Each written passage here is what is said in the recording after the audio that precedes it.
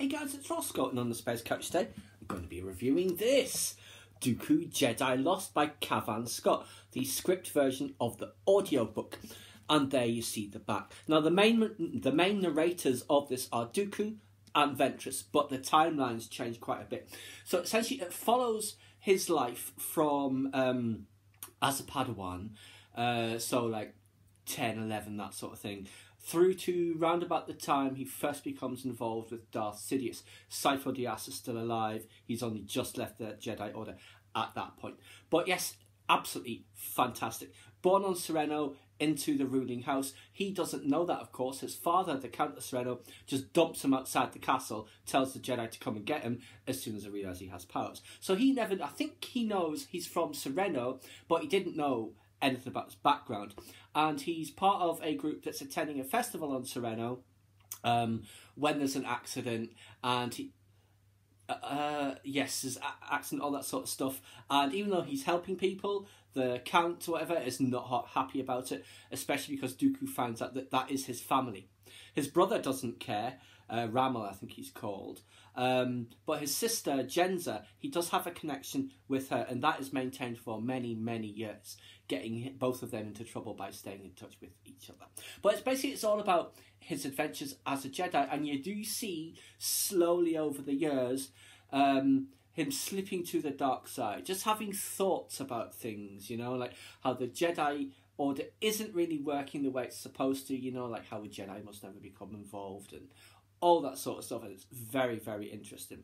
But he is very interested in prophecies and Sith artifacts and all that, just from his curiosity originally, of course. Later it's because of the pursuit of power. But he's very good friends with Sifo Dyas, who suffers from having visions.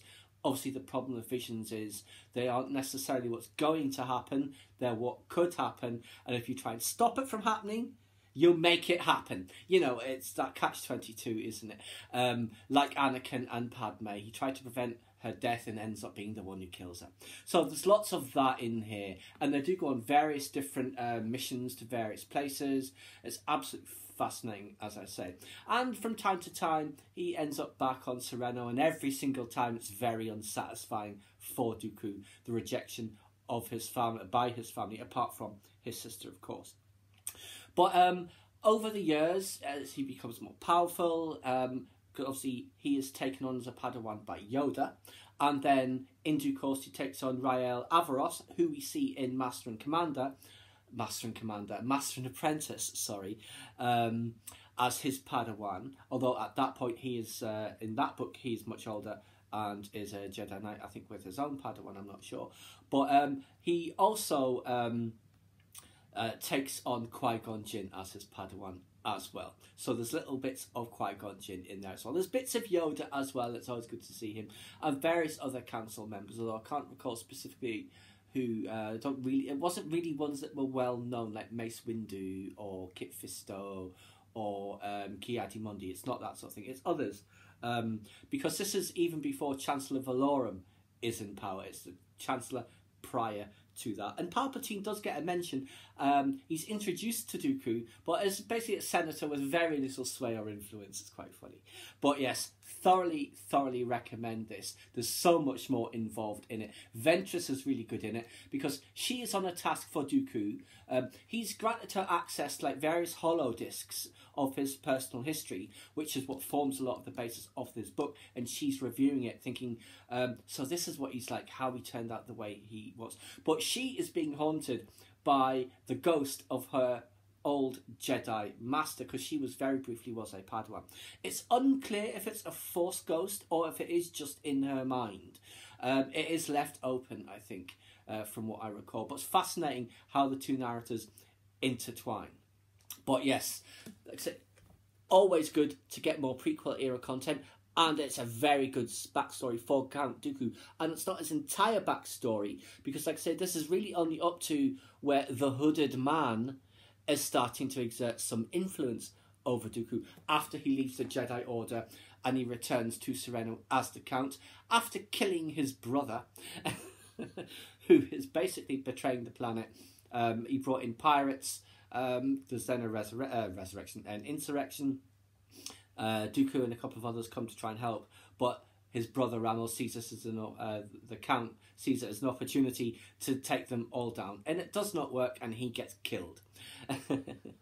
But yes, Dooku is now the one in charge, and he's tasked Ventress with finding his sister, who has kind of been kidnapped. Of course, why would he want to find his sister? Yeah. What tends to happen to family members of people who turn to the dark side? I mean, every single family member. Yeah, that's basically why he's looking for his sister at that point. But I'd say, great book, thoroughly recommend it. The format makes it very easy to rip through. I think it was a week or so, or maybe started this last weekend, and I've just been reading on the train, and you see it's very simple. How it's like how long does this take to read, for instance? It's very, very fast. And because there are like those stage directions in there as well, even though it's mostly just narration of the characters, you do get a sense for all of the locations and a feeling for that Star Wars universe. So yes, Cavan Scott's Dooku Jedi Lost, absolutely fantastic. Very much looking forward to seeing more of Count Dooku from where this ends up to, I guess, where we first see him in Attack of the Clones, I guess it would be. Thoroughly looking forward to that. I'm sure we shall see that in due course. But for now, that's just my review of Dooku Jedi Lost. Please subscribe to my channel if you enjoyed this content.